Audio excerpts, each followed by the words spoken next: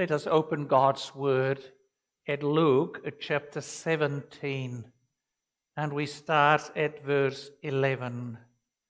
So we will do Luke 17, verse 11 through to 19. Now this morning we also had a reading from Luke. That was earlier in Luke, and that was about Jesus' transfiguration on the mountain. And we said that after that transfiguration, he slowly made his way down south from northwest Galilee down. And now he is going, as our text comes, he's going west of the Jordan and is going through Samaritan territory, through the territory of those hated Samaritans. And he's on his way to Jerusalem. So Luke 17, verse 11. While he was on the way to Jerusalem, he was passing between Samaria and Galilee.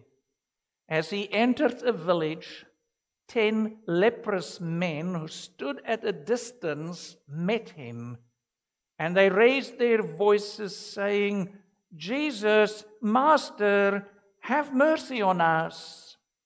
When he saw them, he said to them, "Go and show yourselves to the priests." And as they were going, they were cleansed.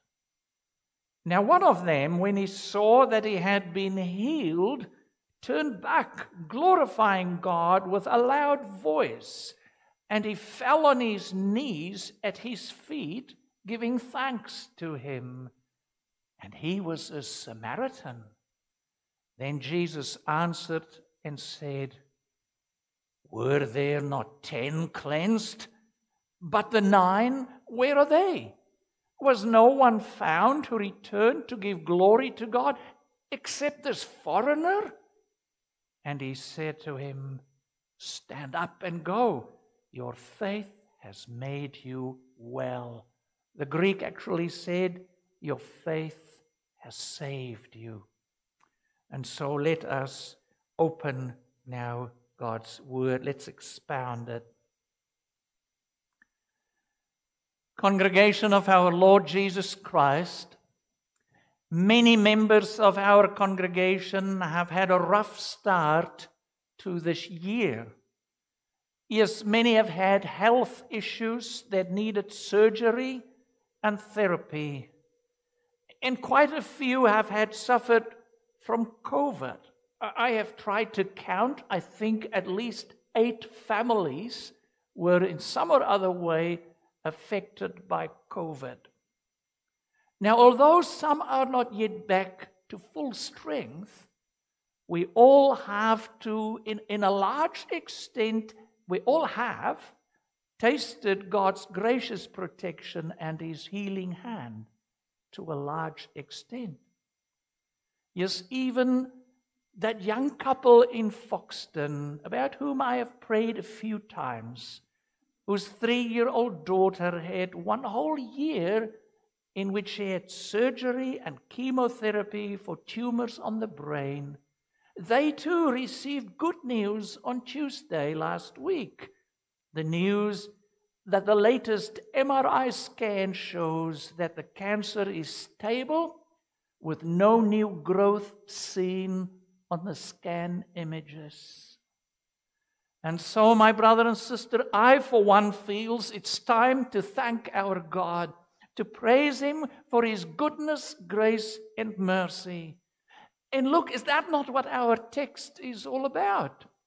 Showing our gratitude, our thankfulness to God for all he has done, for all he is doing, and has promised to still do for all his loved ones. And so our text allows for us the following 3 points. The first one is healed. The second one, moved to gratitude. The third one, shame versus blessing. First one then, healed. Our Lord is on his way from Galilee to Jerusalem. from that short-lived glory of the transfiguration on that mountain to the shame and pain of the cross. Which route does he take?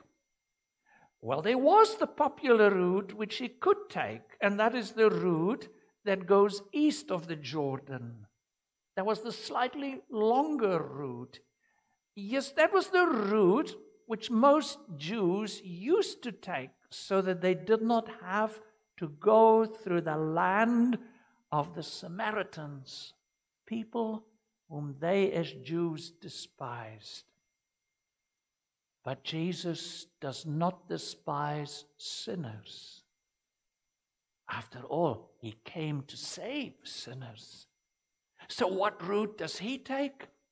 Well, he takes precisely the route that goes through the land of that despised people. Look, did he not know? Did he not plan what was going to happen now? That 10 lepers who thought that they might find him would actually be found by him.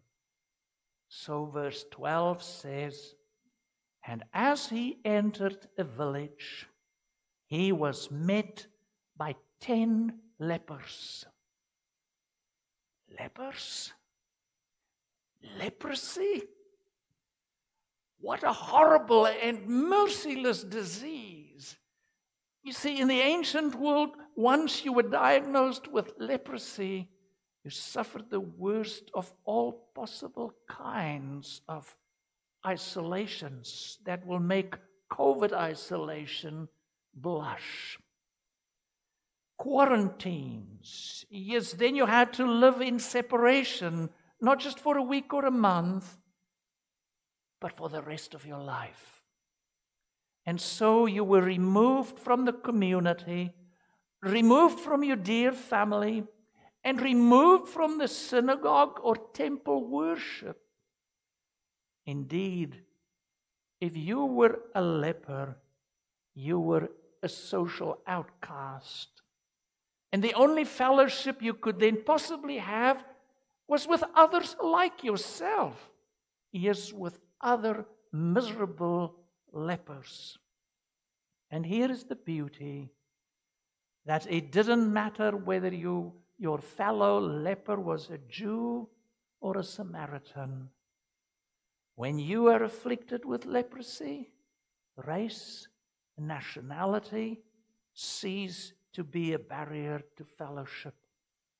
Yes, even if you were a Jew and your fellow leper was a hated Samaritan, you loved his fellowship, or you're just too happy to have some sort of fellowship, to share thoughts about your illness and to comfort one another. And so this explains why there was a whole group of lepers coming to Jesus. And let's also remember that leprosy, perhaps more than any other illness, was perceived to be because of a specific sin which you have committed. So is it now a wonder that he who came to save from sin was also keen to heal lepers? Well, gauging by verse 12, it's clear these lepers knew the quarantine rules. And that's why they stood at a distance. And because they were at a distance, they had to now raise their voices and shout in verse 13, "Jesus, Master, have mercy on us." And here is the question. How did they even know who Jesus was? I mean, they had no newspapers, they had no cameras, they had no pictures, they had no mass communication gadgets like TV or cell phones. Besides, as lepers, their contact with other people, that was next to nothing. Well, the only answer we could think of is that somebody who had seen the miracles performed by Jesus in Galilee must have come as close to them as the quarantine rules required. Then this person must have shouted at them, "There is a man named Jesus. He's raising people from the dead. He's making the blind see, the deaf hear, and the lame walk. And he makes them leap for joy. Be on the lookout for him. I have seen him coming your way. Here's what he looks like." There's always a group of at least 12 that are following him, and we call him Master.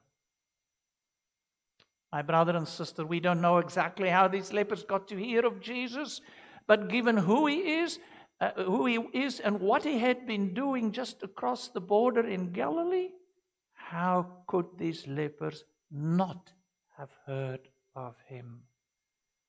Well, the day these lepers had dreamed of, the day they had prayed for, finally became a reality when in the distance, there he was. It is Jesus. You can hear them talk as they talk to one another. You can feel their excitement. Here he comes. He is here. Yes, look over there. That is Jesus. He raises people from the dead. Maybe he can heal us. And so, keeping their distance, they shout out, "Jesus, Master, have mercy on us." And what does Jesus now do? Well, strangely, he does not do the usual thing. You see, normally Jesus would say, "Be clean," whereupon the lepers would be instantly clean. But that's not what our Lord does this time. No, instead, he says in verse 14, "Go and show yourselves to the priests." Of course, in saying, "Go show yourself to the priest," Jesus is telling these lepers to do what God's law tells lepers to do when they have already been healed. And that is to go to the priest so that the priest can have an authorized diagnosis that they have been cleansed from their leprosy. So what does it mean when Jesus tells these lepers, "Go and show yourselves to the priests"? Well, does it not mean that these 10 lepers must trust Jesus, that not instantly, but as they are now walking to the priests, they will get healed? And see, Jesus is testing their faith. Yes, it's much the same as the command God once gave to the leper king Naaman. Do you remember? To whom Elisha said, "Naaman, go wash yourself 7 times in the Jordan River." Naaman had to exercise faith because he's not going to be healed the first time. But by God's grace, Naaman finally obeyed. Well, by grace through faith, these 10 lepers, without questioning Jesus' words, started walking to the priests. Yes, by God's grace, these lepers knew that they were not on a fool's errand. My brother and sister and dear children, just imagine, while these lepers are walking along the road, all of a sudden, their fingers are becoming whole again.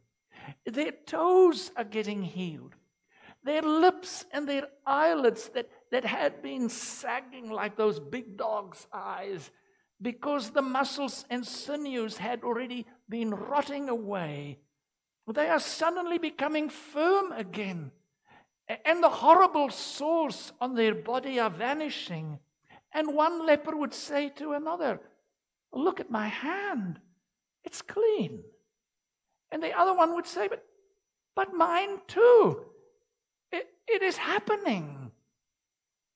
My brother and sister, see, it's like a current of electricity which runs through electric wiring is in the same way a current of health and vigor is now suddenly running through these 10 lepers' bodies.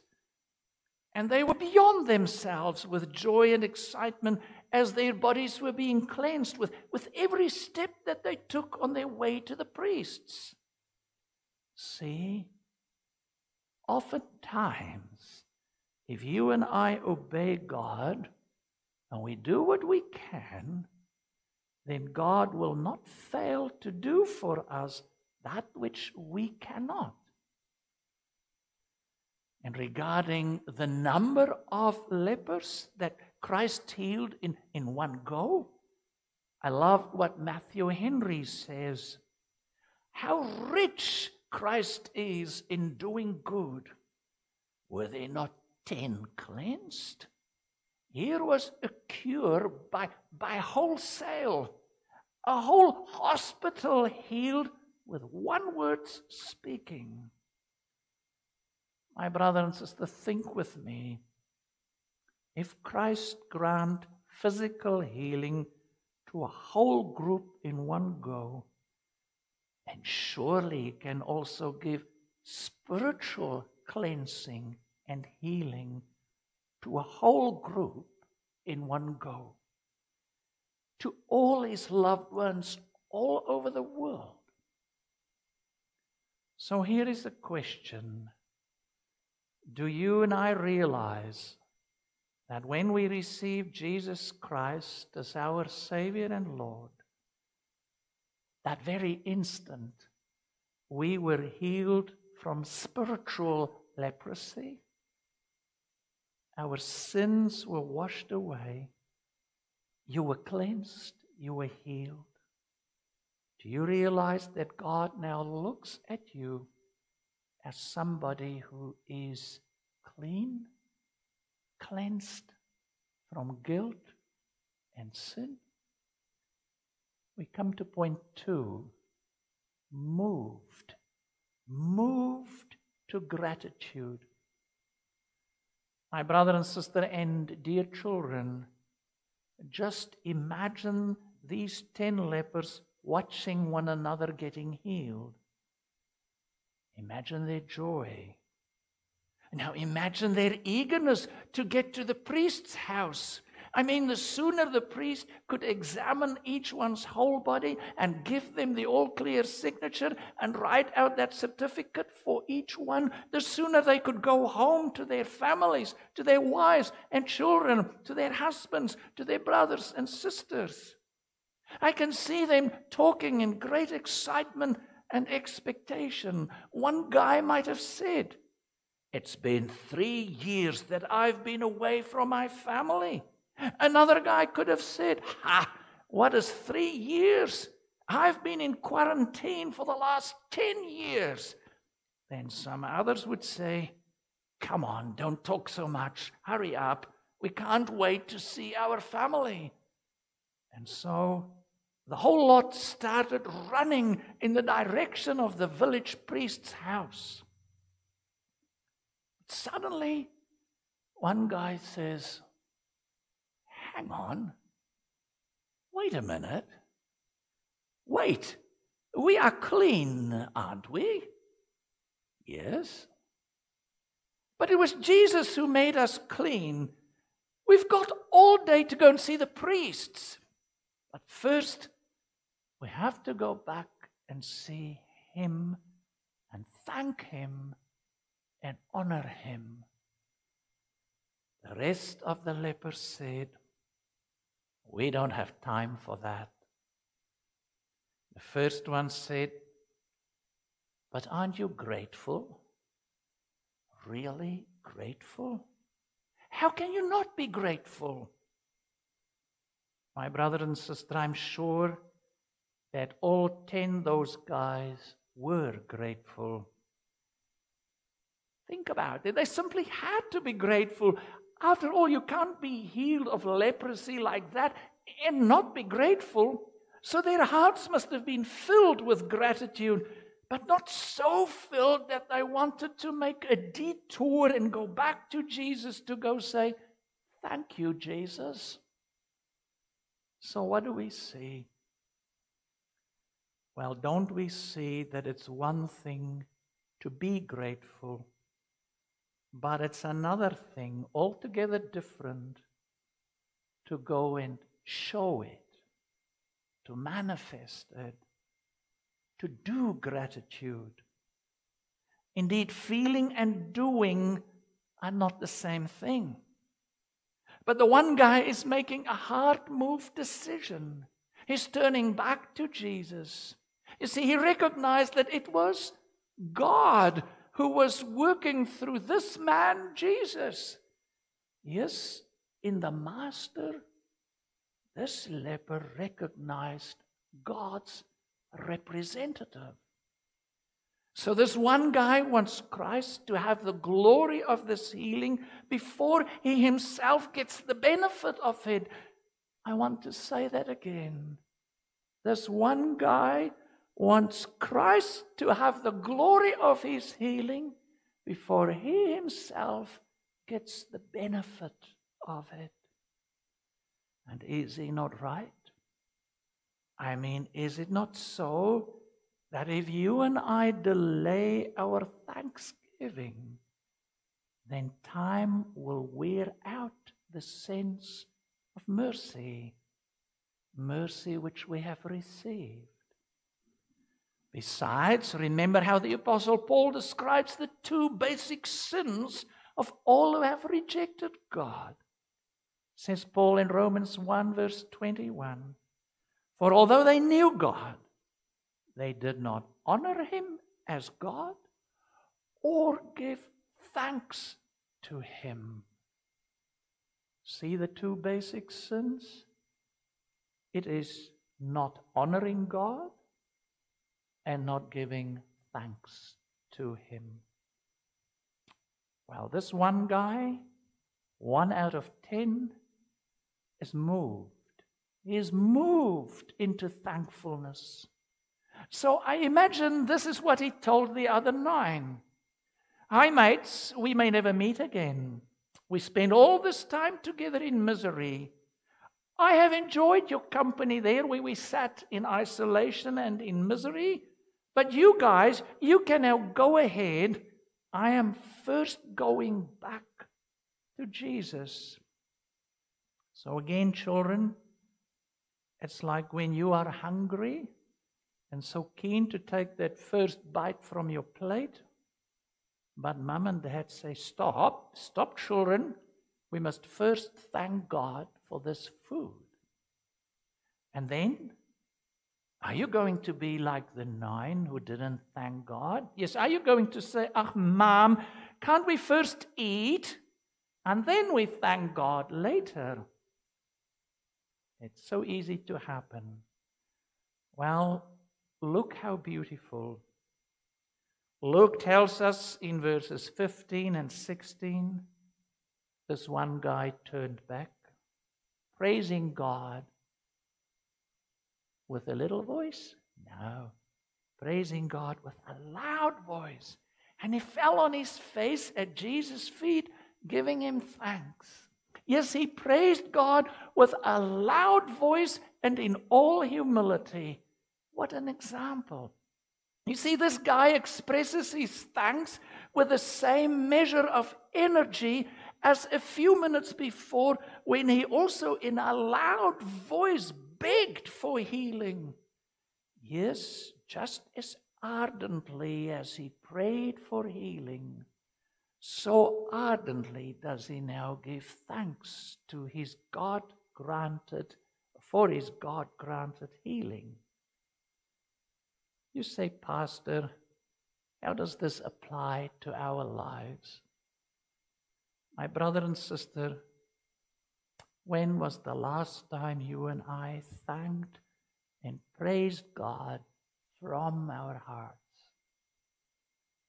See, the moment you and I realize that Jesus washed our sins away, is that he cleansed us from spiritual leprosy, Look, is that not the moment in which you and I should praise and thank God from our hearts?